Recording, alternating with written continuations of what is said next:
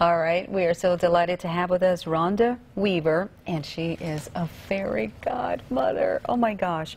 I am just so excited about the wonderful things that you guys are doing here in Tupelo. She is actually a member of the Fairy Godmother Project, but you're here to talk about a wonderful fundraiser that you have coming up to be able to help support the Fairy Godmother Project. Why don't you tell our viewers just exactly what it is that you guys do? We're having a masquerade ball. It's a fundraiser, so you get to get dressed up and have fun that night. You know, it's going to be at the Tupelo Cotton Mill, and we're really looking forward to this. In order for us to help more women, we have to have the funds to do that, so we have to have a fundraiser to do that with.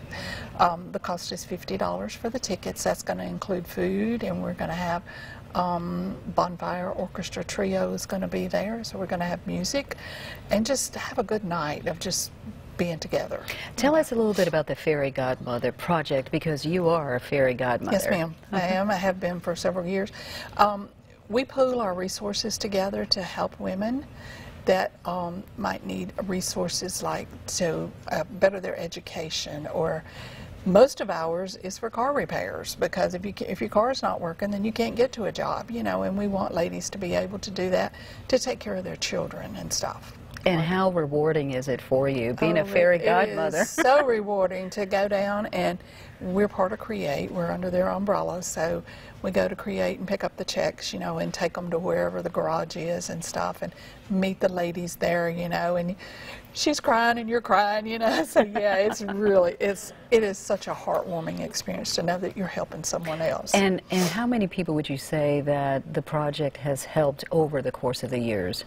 Oh, Lord, I have no idea. I know we get in probably 8 to 10 applications every month. Wow. And so, you know, some of them we're not able to help, but most of them we are. I know. We just have to have our funds, you know, to be able to help more people. And in order for them to help more people, again, they're having a masquerade ball that's going to be on Saturday, February 15th, 7 o'clock at the Tupelo Cotton Mill. For tickets, you can call 1-833-433-6253, and the website is m.bpt.me/event/4401650. Thank you so much, Miss Rhonda, for all that you do for the community. Oh, we appreciate it. We'll be right back.